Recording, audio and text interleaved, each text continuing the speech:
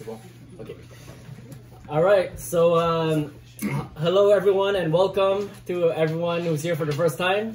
Donc bonjour tout le monde et bienvenue à ceux qui sont là pour la première fois. Really happy to see you all today. Je suis vraiment content de vous voir tous aujourd'hui. So today's gonna be a little bit a different kind of message. Donc aujourd'hui ça va être un message un peu différent. I know it feels like I say that every week. Je sais que je dis ça à chaque semaine. But it is gonna be a little bit different today. Mais ça va être un peu différent aujourd'hui. We're gonna talk specifically today about the vision and direction of our church. Donc aujourd'hui on va parler de la vision et la direction de notre église. So if that's something that's interests you, Donc si c'est quelque chose qui vous intéresse, so today I will be giving you more details of our vision and our direction of where we're going. Donc aujourd'hui je vais vous donner plus de détails sur notre vision et notre direction, où est-ce qu'on va. We're gonna start by reading Revelation chapter 7. On va commencer à lire Apocalypse chapitre 7, verse 9 to 12. versets 9 à 12. And if someone could read it out loud for me, Et puis please. si quelqu'un peut le lire à voix haute, vous êtes le bienvenu. Revelation chapter 7, verse 9. After this I beheld, and lo, a great multitude which no man could number, of all nations and kindreds and people and tongues, stood before the throne and before the Lamb, clothed with white robes and palms in their hands, and cried with a loud voice, saying, Salvation to our God, which sitteth upon the throne, and unto the Lamb. And all the angels stood round about the throne, and about the elders, and the four beasts, and fell before the throne on their faces, and worshipped God, saying, Amen, blessing, and glory, and wisdom, and thanksgiving, and honor, and power, and might, be unto our God forever and ever. Amen. Dans Apocalypse chapitre 7, versets 9 à 12, ça dit « Après cela, je regardai, et voici, il y avait une grande foule que personne ne pouvait compter, de toute nation, de toute tribu, de tout peuple et de toute langue. Ils se tenaient devant le trône et devant l'agneau, revêtus de robes blanches et des palmes dans leurs mains. Et ils criaient d'une voix forte, en disant, le salut est à notre Dieu, qui est assis sur le trône, et à l'agneau. Et tous les anges se tenaient autour du trône, et des vieillards et des quatre êtres vivants, et ils se prosternèrent sur leurs faces devant le trône, et ils adorèrent Dieu, en disant, Amen. La louange, la gloire, la sagesse, l'action de grâce, l'honneur, la puissance et la force soient à notre Dieu au siècle des siècles. Amen. Amen. Amen. So this passage tells us that there is a great multitude that no one could number. Donc dans ce passage, ça nous dit qu'il y avait une grande foule que personne ne pouvait compter. Of all nations, tribes, peoples, and De tongues. toute nation, tribu, peuple et de langue. So the heart of God Alors le cœur de Dieu, is that there will be a great multitude c'est qu'il y a une grande foule of every nation, tribe, tongue, de toute nation, tribu, de peuple et de langue worshiping Him before His throne in qui heaven. l'adore devant son trône. So that is God's vision. Donc cela est la vision de Dieu. So if that is God's vision, Donc si cela est la vision de Dieu, then what should our church strive to accomplish? alors c'est quoi que notre église devrait vouloir accomplir? What should be the end goal of the church? Ça devrait être quoi notre but ultime pour l'église? The end goal is that we see as many people as possible Le but ultime, c'est de voir le plus de personnes possible, from every nation, tribe, people, and de language, toute nation, de toute tribu, de tout peuple, de toute langue, worshiping God with us in heaven one day. qui adorent avec nous Dieu au paradis, dans le ciel. In order for us to see this happen, Donc pour voir cela, we need a movement of God. il faut voir un mouvement de Dieu.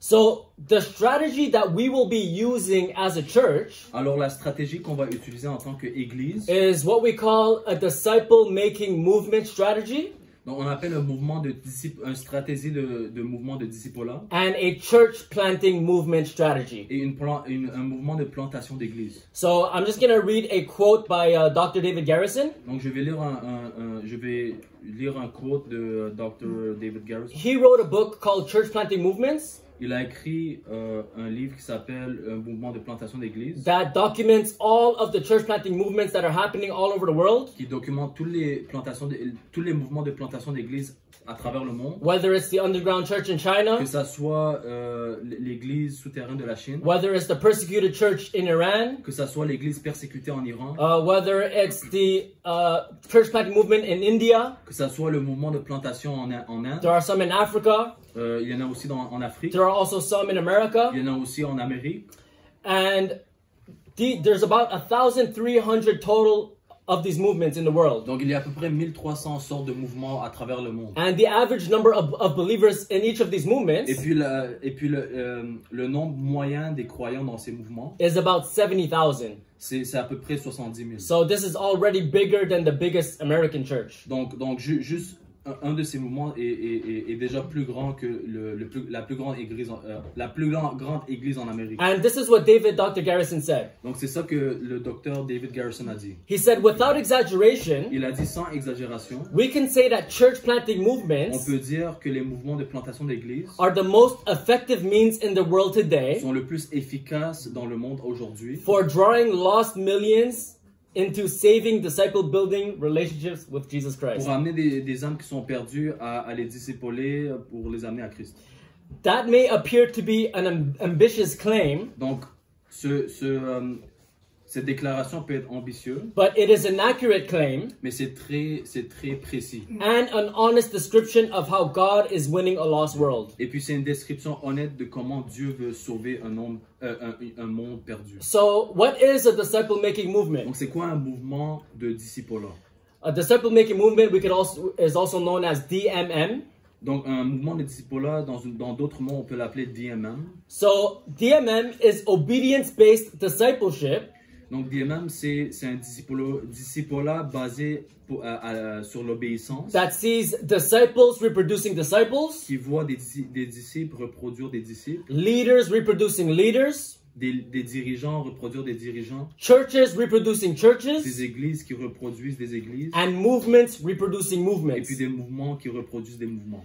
And it's obedience-based Donc c'est basé sur l'obéissance. because we want the DNA for every DMM church À cause qu'on veut l'ADN pour toute église de DMM, to be about obeying what they learn. qui soit par rapport à obéir sur quoi qu'ils apprennent. In other words, to fulfill the Great Commission. Donc dans d'autres mots, pour accomplir la grande commission. And multiplication is the key. Et puis la multiplication est la clé. The only way that we're going to see a movement La seule façon qu'on va voir un mouvement, is through reproducing at every level.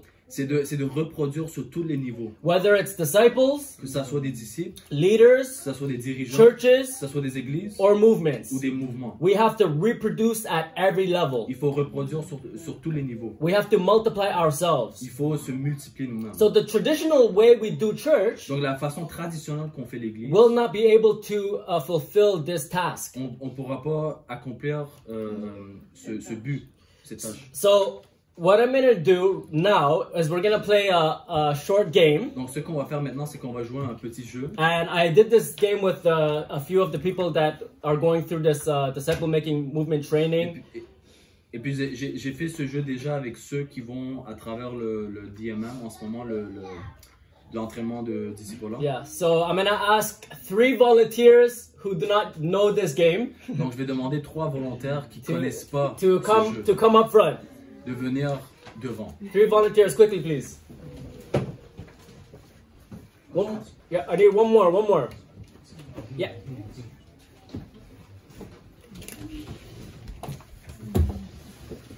Okay. So, I'm gonna demonstrate. Donc je vais démontrer. Je vais donner une démonstration.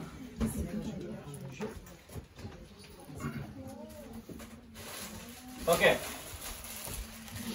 So, you're gonna have to toss a little bit aside. So everybody sees 3 baskets here. Donc tout le monde voit trois seaux. So, the goal is to get as many points as possible Donc le but c'est d'avoir le plus de points possible in 15 seconds. en temps de 15 secondes. It's not easy. Hopefully you guys are better than me. Yeah, so I got 0. So in 15 seconds. Donc j'espère que vous êtes mieux que moi. Donc vous avez 15 secondes. Alright, so who's going first? Donc qui va en premier? Ladies first. Alright, ready? Where do I put myself? Here? Ready? 3, 2, 1, go. Get it.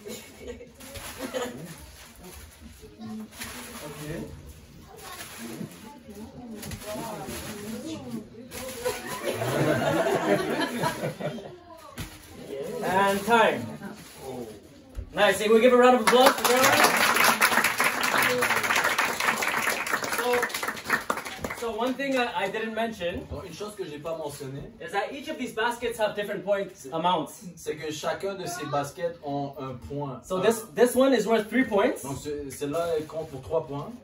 This one is worth 1 point. Celle-là compte pour 1 point. This one is worth 2 points. Et puis celle-là compte pour 2 points. So Caroline got 6 points total. Donc Caroline a eu 6 points au total. Okay, who's next? Donc qui est next? Qui est le prochain? You're next? Okay. So remember, this one is worth 3 points, this one is worth 1 point, this one is worth 2 points. 3, 1, 2. Yeah. So you have to get as many points as possible in 15 seconds. 1, 2, 3, go. Okay.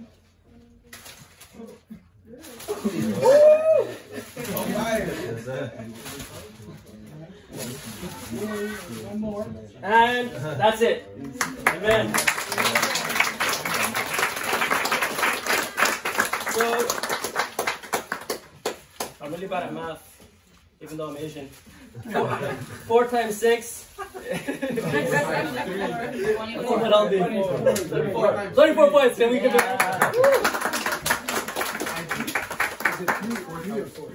Okay. Okay. Now, before you go, remember, the only rule I gave Donc le seul règlement que j'ai donné, is that you have to get as many points as possible in the basket in 50 seconds. That's the only rule I gave. I didn't give any other restrictions. donc le seul Okay? règlement c'est d'avoir le plus de points So possible. remember that, okay? All right, ready? Go.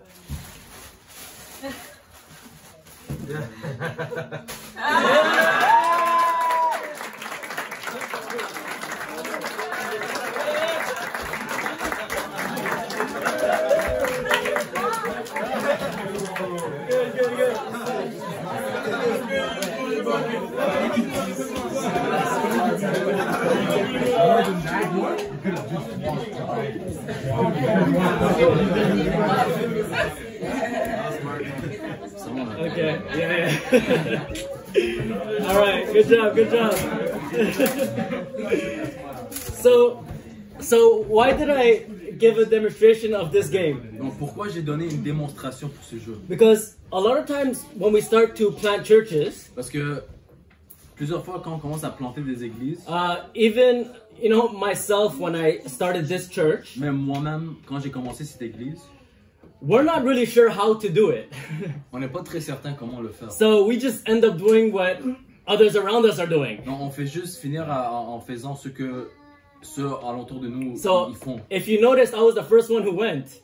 Donc comme vous avez remarqué, j'étais la première personne qui a fait le jeu. And the next person basically copied the way I did it. Et puis la deuxième personne a juste copié la façon que j'ai fait. But I wasn't the best example. Mais j'étais pas la meilleure exemple. I was actually a really bad example. En fait, j'étais un très mauvais exemple.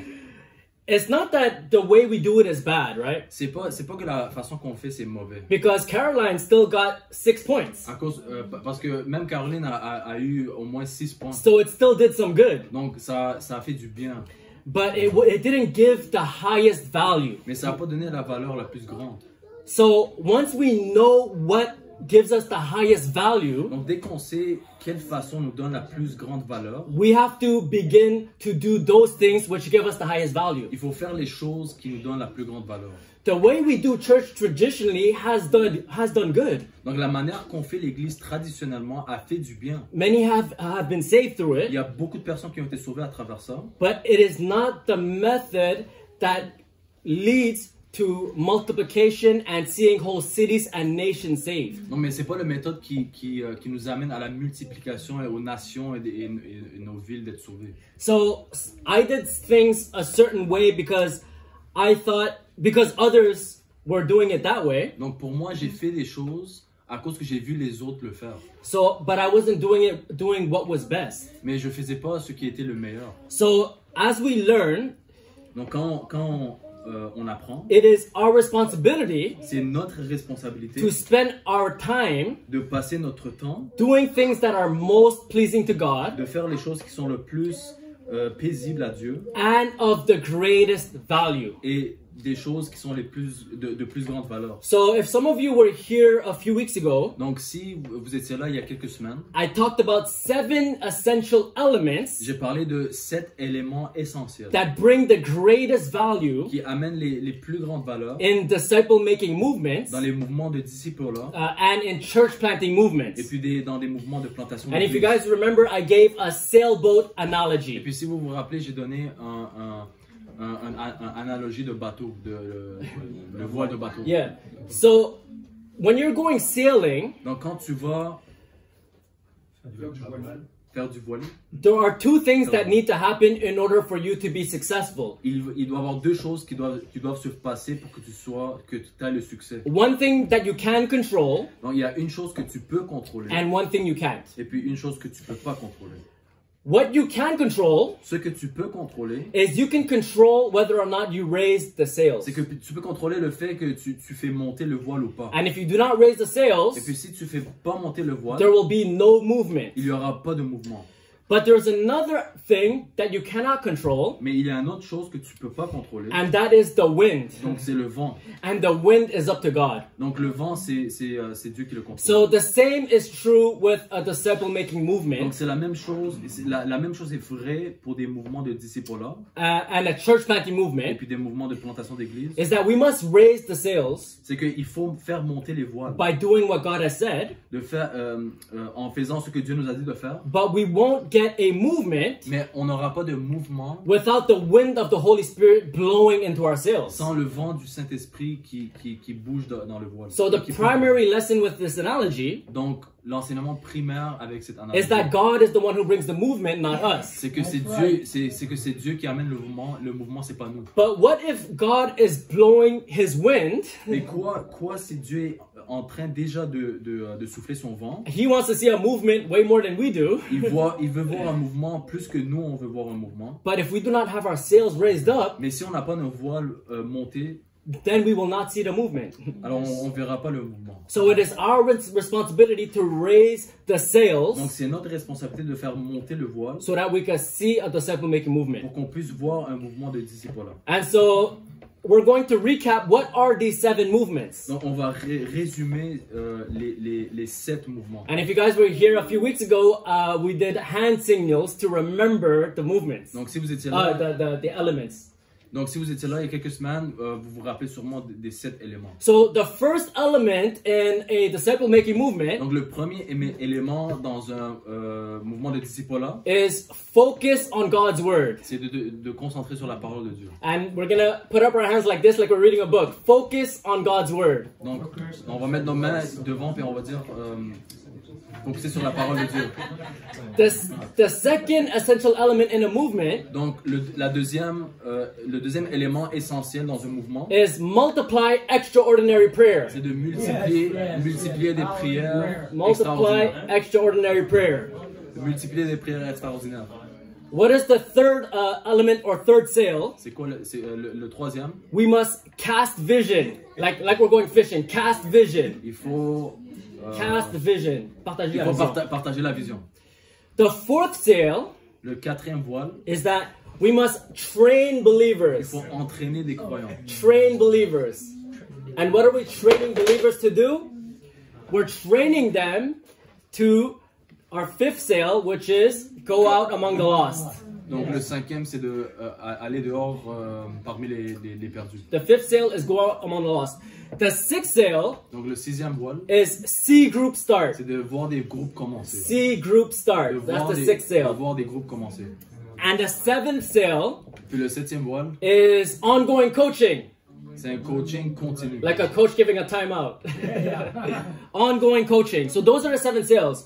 So let's recap quickly. Donc on va résumer juste vite. The first sail is focus on the word. Le premier voile, c'est de concentrer sur la parole de Dieu. The second sail Le is deuxième voile. multiply extraordinary Le prayer. deuxième voile, c'est d'augmenter des prières extraordinaires. The third sail is cast vision. Le troisième voile, c'est de partager la vision. The fourth sail is train Le believers. quatrième voile, c'est d'entraîner des croyants. The fifth sail is go out among the lost. Le cinquième voile, c'est de sortir parmi les âmes perdues. The sixth sail is see group start. Le sixième voile, c'est de voir des groupes commencer. And the seventh sail is ongoing Et coaching. puis le 7e voile, c'est coaching continu. So moving forward, Donc pour avancer, our church will be focusing most of our time notre Église va concentrer beaucoup de notre temps on these elements sur ces éléments to get the most value and effectiveness pour avoir le plus de value et le plus d'efficacité out of our efforts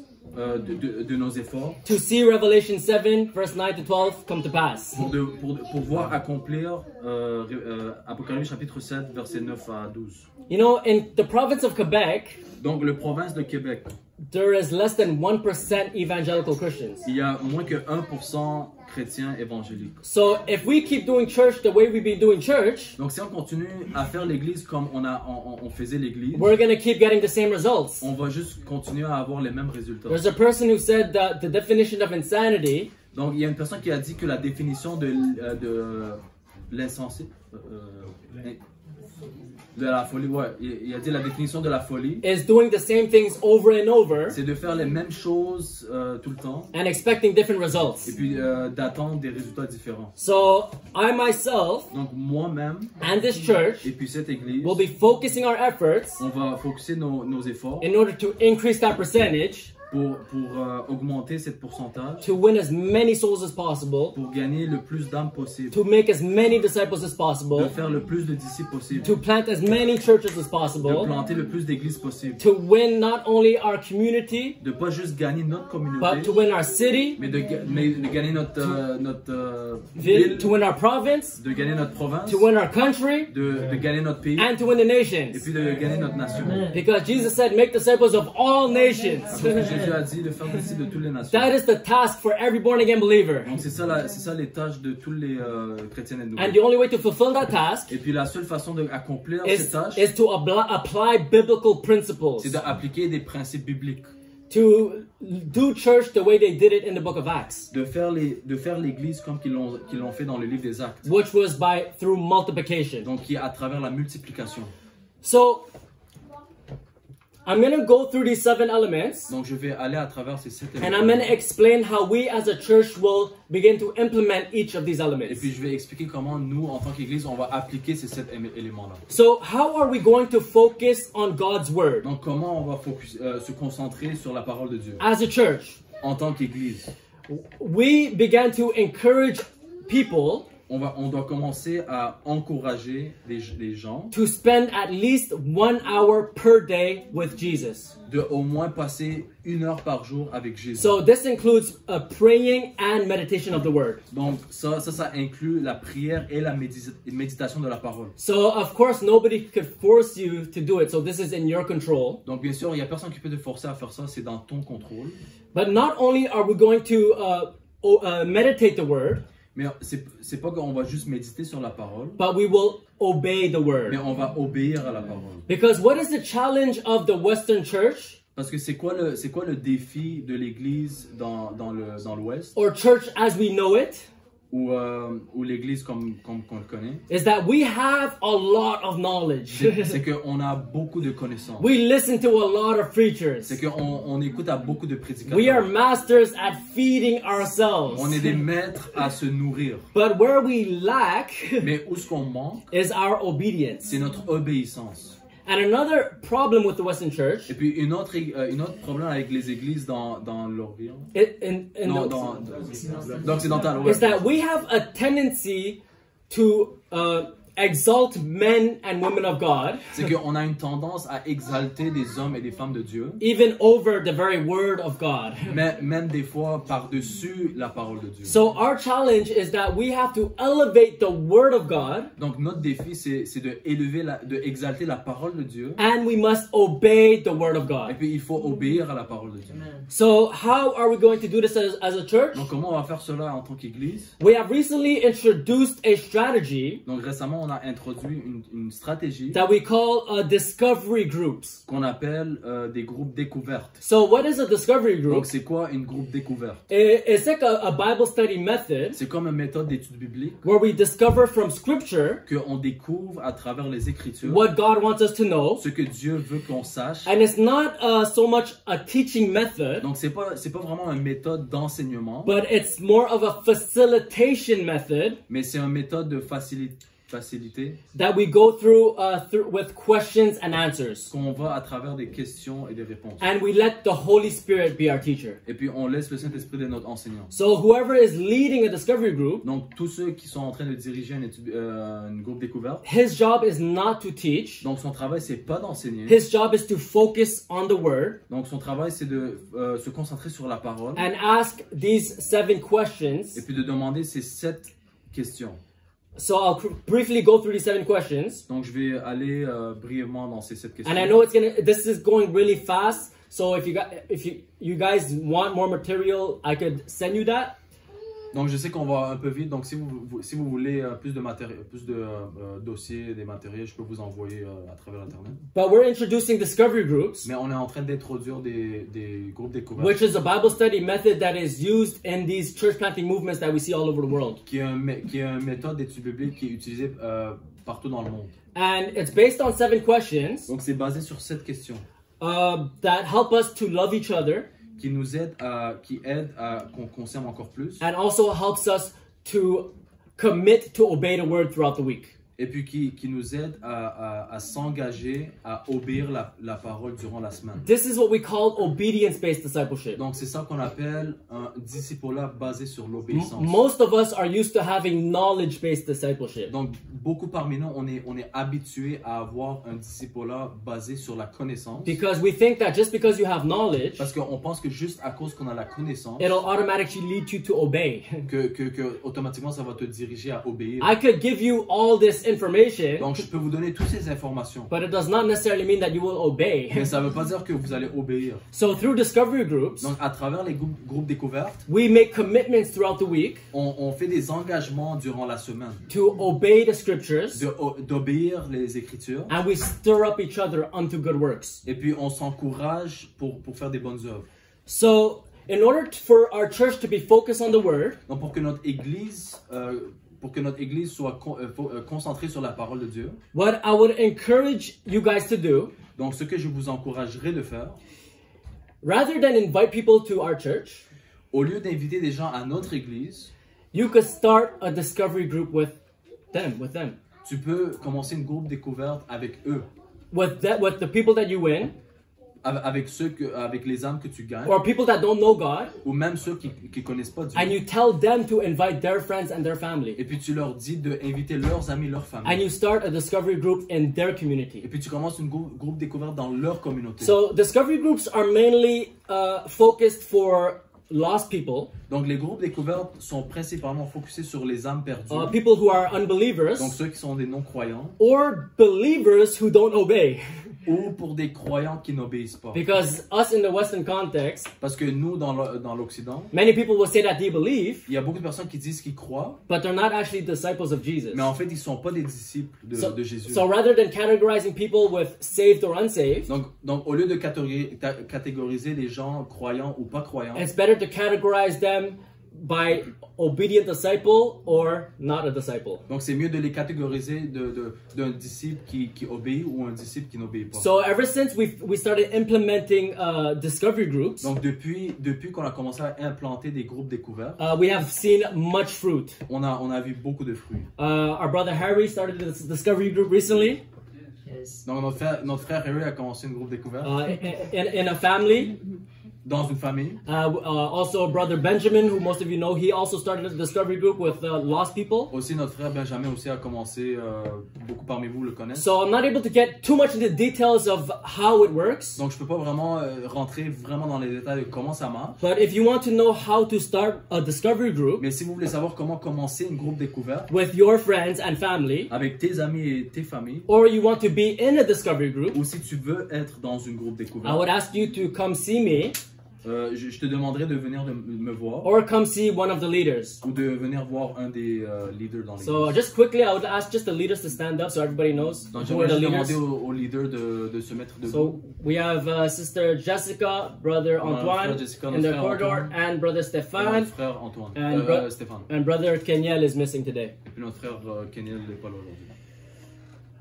Or Ou you could get in a DMM training. tu pourrais commencer un entraînement DMM. We're gonna start doing more and more disciple-making movement trainings On va commencer de plus en plus commencer des entraînements de disciples-là to teach you how to do all this. pour vous enseigner de comment faire toutes ces choses-là. And the Discovery Bible Study method is included in this training. Donc, ce méthode de groupe découverte est inclus dans cet entraînement. And so we might start one every Sunday around 6:30 to 8 p.m. Donc, on va sûrement commencer un entraînement à chaque dimanche à 18h ou 18h30. If I have at least 10 people. Si j'ai au moins 10 personnes. So if you are interested in this training, donc, si tu es intéressé dans cet entraînement, please come see me or one of the leaders. Je te demande s'il vous plaît de venir me voir ou l'un des anciens. Okay, so that's it for a focus on the word. Now, how are we going to multiply extraordinary prayer? Donc, en premier, c'était de focuser sur la parole de Dieu, mais maintenant, c'est multiplier des prières extraordinaires. Everyone say extraordinary prayer. Tout le monde dit. So, the average believer in every disciple-making movement donc le croyant moyen dans tous les mouvements de disciples-là prays at least 2 hours a day. Il prie au moins 2 heures par jour. And this includes Bible reading and devotional. Donc ça inclut même lecture de la Bible ou les louanges. So in our DMM training, donc dans notre entraînement de DMM, we encourage everyone to spend at least 1 hour a day with Jesus. On encourage chaque personne de au moins passer 1 heure avec Jésus à chaque jour. And we keep each other accountable. Et puis on se tient redevable. So if you want this type of accountability, et puis si tu veux cette sorte de redevabilité, I would encourage you to join a training. Je t'encouragerais de rejoindre un entraînement. We're also going to start doing corporate prayer. Donc on va même commencer une prière coopérative. 1 hour per week. 1 heure par jour. So as a church, we will pray together. At least 1 hour per week. 1 heure par semaine. Yeah, as a church. En tant qu'église. So if you want to participate in this as well, donc si tu veux participer dans ça aussi, please come let me know. Donc s'il vous plaît, fais-moi savoir. Us as a leadership. Donc en tant que leadership, we made a commitment. On a fait un engagement. To fast at least once a week. De jeûner au moins 1 fois par semaine. Because fasting and prayer, they go hand in hand. À cause que la prière et le jeûne, ils vont main en main. So whenever I talk about prayer, you should think about fasting donc, as well. À chaque fois que je parle de prière, tu devrais penser de jeûne aussi. Another commitment we'll be doing as a church. Donc un autre engagement qu'on va faire en tant qu'église. Is we will do all-night prayers once a month. C'est qu'on va faire des veillées de prière 1 fois par mois. So for those of you guys who were here on Friday, donc pour ceux qui étaient là vendredi, we had an amazing time with the Lord. On avait un temps incroyable avec le Seigneur. Well, we prayed from 11 p.m. to 5 a.m. Qu'on a prié de 11 heures du soir à 5 heures du matin. And it was really powerful. Et puis c'était vraiment puissant. And so we'll be doing all-night prayers once a month as a church. Donc on va faire des veillées de prière 1 fois par mois en tant qu'église. Just more in details, we meet here, like everybody pray for themselves or like. Yeah, I won't get into it right now, but like after, if you guys have questions, please come see me, okay? Donc si vous avez des questions après, venez me voir. So now we're gonna look at casting vision. Donc maintenant, on va parler par rapport à partager la vision. So how are we going to cast vision? Donc comment on partage la vision?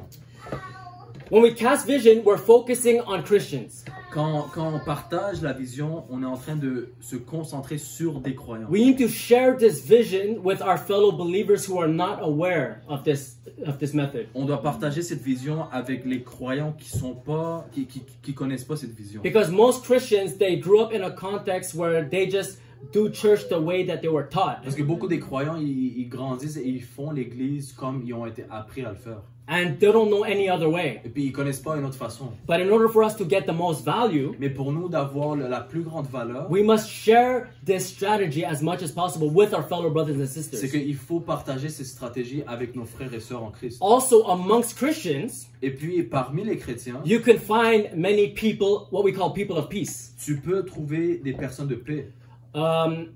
So a person of peace is someone who could give you access to their community. Donc une personne de paix, c'est quelqu'un qui peut te donner l'accès à leur communauté. So I'll give you an example of a brother who I cast vision to. Donc je vais vous donner un exemple d'un frère que j'ai partagé ma vision.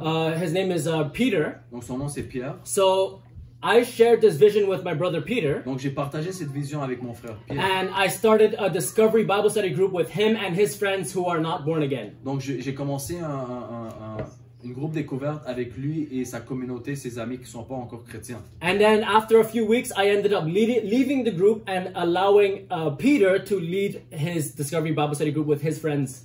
Et puis après quelques semaines, j'ai quitté sa groupe découverte et puis j'ai laissé lui, Peter, diriger l'étude biblique. And this was about 2 months ago. Donc ça fait environ 2 mois de ça. And a few weeks ago, Et puis il y a quelques semaines environ, already, déjà, one of the people in his Bible Discovery group une des personnes dans sa groupe découverte already started another Bible Discovery group a déjà commencé une autre groupe découverte with his friends and family. avec ses amis et sa famille. So we already see 2 generations of Bible Discovery groups. Donc on voit déjà 2 générations de groupes découvertes.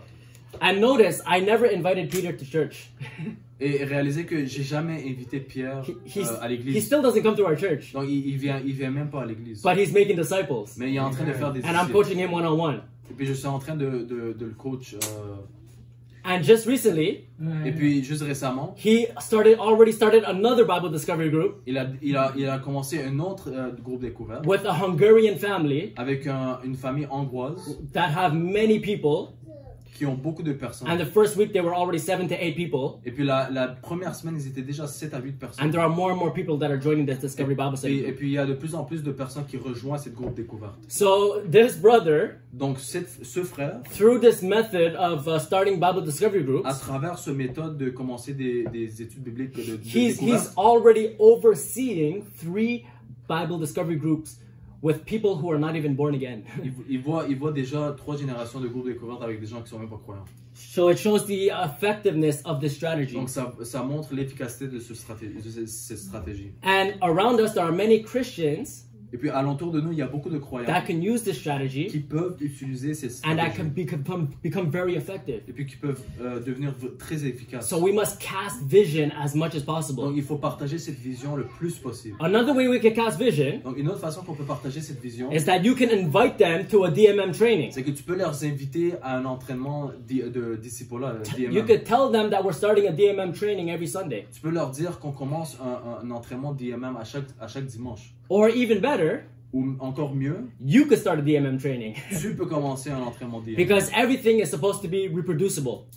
À cause que toutes les choses devraient être reproductibles. Another thing that we might start implementing Et une autre chose qu'on devrait commencer à planter, is that we might start making commitments to cast vision to at least 1 person per week. on doit commencer à s'engager à au moins partager la vision à une personne par semaine. All right, so we're going to go to our 4th sale, Donc on va aller à notre 4e voile, which is how to train believers. qui est comment entraîner des croyants. So like I mentioned, Donc comme j'ai mentionné, you can participate in a DMM training yourself, tu peux participer toi-même dans un entraînement DMM which will start on Sundays if I could get at least 10 people.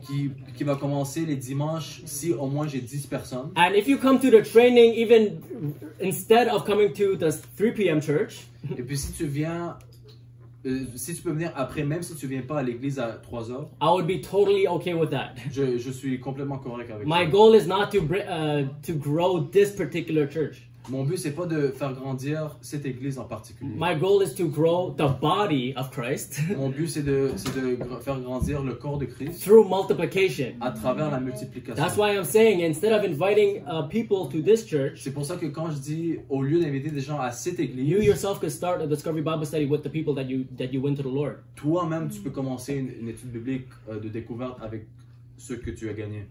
And I'll tell you something about this training that we're doing. Et puis je vais vous dire quelque chose par rapport à cet entraînement-là que je vous dis. There was a recent update Il y a une mise à jour récente in November 2020. en novembre 2020. There was a team of 3 people Il y avait une équipe de 3 personnes who implemented this training qui ont implanté cet entraînement that we are doing. qu'on fait. And they have now seen 70,000 churches planted. Et puis maintenant, ils voient 70 000 églises plantées. And 500,000 baptized in the past 8 years. Et puis 500 000 personnes baptisées durant les 8 dernières années.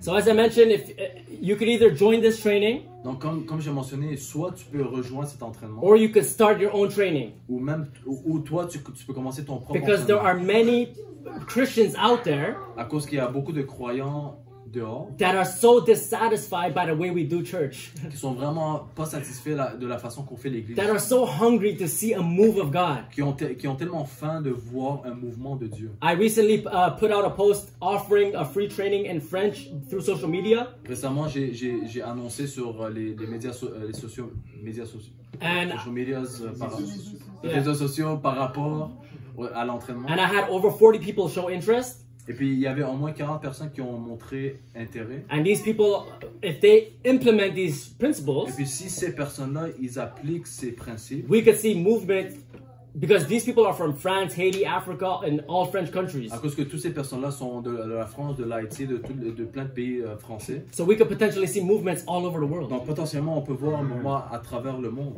So you could start your own training. Donc tu peux commencer ton propre entraînement. Even our brother Kevin is going to start a training soon Même notre frère Kevin va commencer un entraînement bientôt with brothers from Uganda. avec des frères en Ouganda.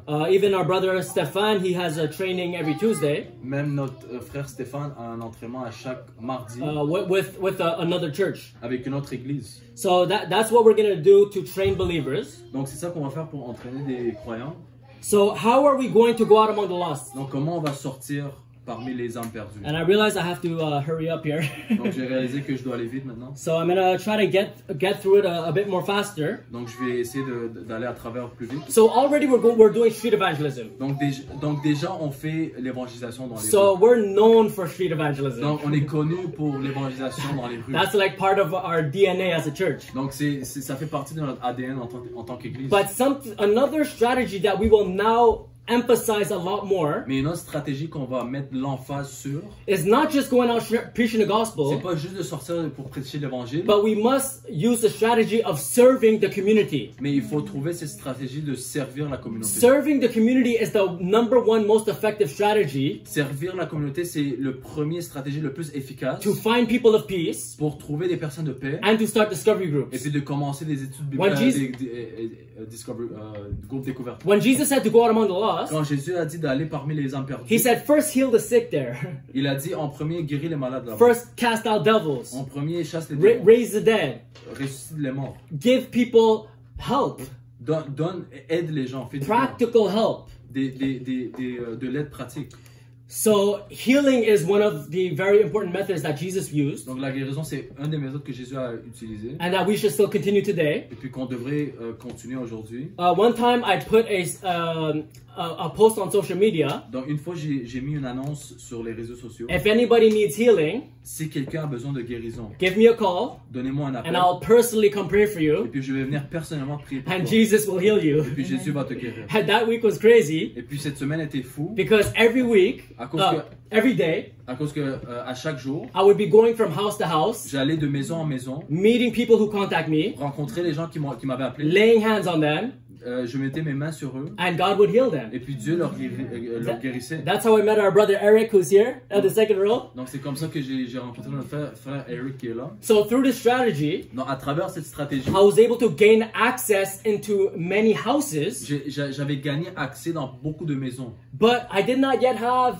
the strategy of DMM. Mais j'avais pas encore la stratégie de DMM. I did not start discovery groups in their homes. J'avais pas commencé des groupes découverts dans leur maison. So if I were to redo it today, Donc si je le referais aujourd'hui, yes, I would heal them, oui, je leur guérirais. share the gospel to them, Oui, j'aurais partagé but then l'évangile. I would ask them to invite their friends and family to start a discovery Bible Mais study group. après, je leur aurais dit d'inviter leurs amis et leurs familles pour commencer une étude biblique. And if you want to learn how to effectively heal the sick, Et puis si vous voulez apprendre à comment guérir les malades, you could either come see me, vous pouvez soit venir me voir, or I strongly recommend a teaching by Brother Curry Blake. Et puis où je vous recommanderais un enseignement fort avec notre frère Curry Blank that you can find on YouTube, que vous pouvez trouver sur YouTube, which is called the Divine Healing Training. qui s'appelle l'entraînement de la guérison divine. So other strategies to serve the community. Donc une autre stratégie de servir la communauté. Many of you know that we started giving out groceries to families in low-income neighborhoods. Beaucoup parmi vous, vous avez entendu qu'on a commencé à donner l'épicerie de $50 à des familles And qui ont besoin. we have seen much fruit. Et puis on a vu beaucoup de fruits. We started 2 Discovery Bible Study groups. On a déjà commencé 2 groupes découverts. And more that are potentially going to start. Et puis plus qui vont commencer potentiellement. So as a church, donc en tant qu'église, where we might also help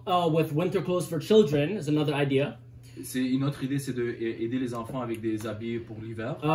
As some of you know, we also give out Gatorade and water bottles at the basketball courts when it was nice outside. Donc beaucoup parmi vous, vous savez qu'on donne des bouteilles d'eau, des bouteilles de Gatorade aux jeunes sur le terrain de basketball. So there are unlimited amount of ways for us to gain access to communities through service. Donc il y a des façons illimitées de pouvoir gagner accès dans les communautés. So you guys yourself, you could come up with ideas to serve the community. Donc même vous pouvez juste trouver des idées à comment servir la communauté.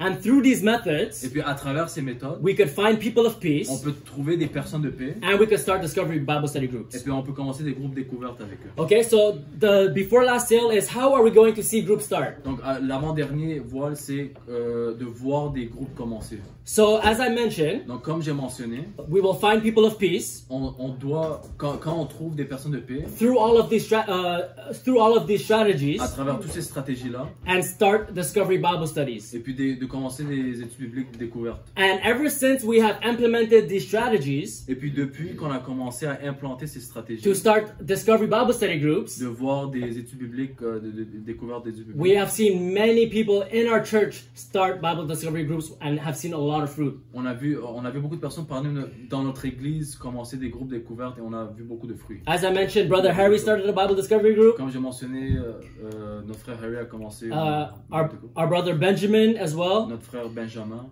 Brother Peter has started 3 Bible Discovery groups. Notre frère Peter a commencé 3 groupes découvertes. Brother Mitch will be starting Discovery groups as well. Notre frère Mitch va commencer une groupe découverte. Brother Stefan, he shared his testimony how he will start a Discovery group every Thursday. Notre frère Stéphane a partagé qu'il va commencer une étude biblique chaque mardi. Sister Jessica has started the Discovery group as well. Notre sœur Jessica a commencé une groupe découverte aussi. We have Brother Antoine as well who started a few Discovery groups. Donc notre frère Antoine aussi a commencé quelques groupes découvertes. And I myself, I'm continuing to start Discovery groups. Et puis moi-même aussi, je continue à commencer des groupes. So ever since we have implemented this strategy, donc depuis qu'on a commencé à implanter ces we have started over 10 Discovery groups, mostly with lost people. On a commencé des études bibliques, au moins 10 études bibliques avec ceux qui sont perdus. And one thing I should mention, et puis une chose que je devrais mentionner, is that only 1 in 4 Discovery groups actually persevere. C'est que il y a un quart des groupes découvertes en fait ils persévèrent. So sometimes you will try to start a discovery group, but it will not last. It will fizzle out. Donc des fois tu vas essayer de commencer des groupes découvertes, mais ça va pas durer, ça va juste tomber. So that's why we have to start as many as possible. Donc c'est pour ça qu'il faut commencer le plus possible. Because a discovery group, parce qu'une groupe découverte, the ultimate goal for each discovery group, le but ultime de chaque groupe découverte, is for all of them in the group get born again. C'est que tout le monde dans le groupe devient né de nouveau. They get baptized. Qui sont baptisés. And they become a DMM church. Et puis qui deviennent une église DMM. So now I'm on my last sale. Et puis maintenant je suis dans mon dernier voile. The last element. Le dernier élément. Which is ongoing coaching. Qui est coaching continu. So as I mentioned. Donc comme j'ai mentionné. Or I'm going to mention now. Ou je vais mentionner maintenant. If you want to be successful in DMM, si tu veux avoir le succès dans le DMM, in being a part of a movement or catalyzing a movement, ou de prendre part d'un mouvement, it's essential that you go through ongoing coaching. C'est essentiel que tu passes à travers le coaching continu. So if you want to get ongoing coaching, donc si tu veux avoir le coaching continu, the first step would go through the DMM training. La première chose serait de passer à travers l'entraînement. Everyone in our leadership either went through this training or is currently going through this training. Chaque personne dans le leadership de l'église sont passés à travers ou ils vont passer à travers l'entraînement. And we are also getting ongoing coaching. Et puis nous aussi, on est en train d'avoir le coaching continu. And so after you get through the DMM training, Donc après que tu passes à travers l'entraînement DMM, then we will offer you ongoing coaching. donc après on va t'offrir un coaching continu. And if anybody is willing to run with this vision, Et puis si quelqu'un est intéressé à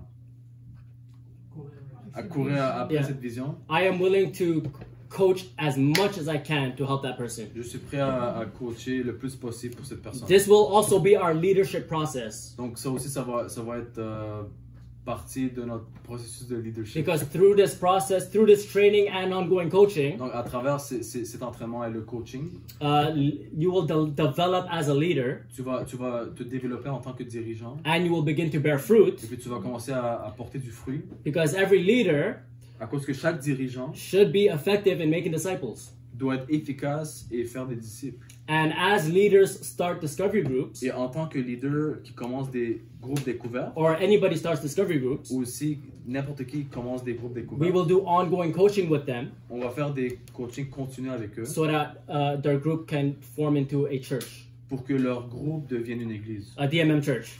une église DMM. So I know there was a lot of information today, Donc je sais que c'était beaucoup d'informations aujourd'hui, but that's a little bit of the direction of where we're going as a church. mais c'est vraiment ça la direction qu'on prend en tant qu'église. So if you have any questions at all, feel free to come see me. Donc si vous avez des questions, sentez-vous libre de venir m'en parler. And if you're interested in going to the DMM training, please come see me. Et puis si vous êtes intéressé de passer à travers l'entraînement DMM, venez me voir. It s'il will vous plaît. most likely be every Sunday around 6:30 p.m. to 8 p.m. Ça va être sûrement à chaque dimanche de 18h à 20h. And if you have any questions at all, come see me or the leaders at the end. Et puis si vous avez des questions, juste venez me voir ou les leaders. All right. God bless you guys.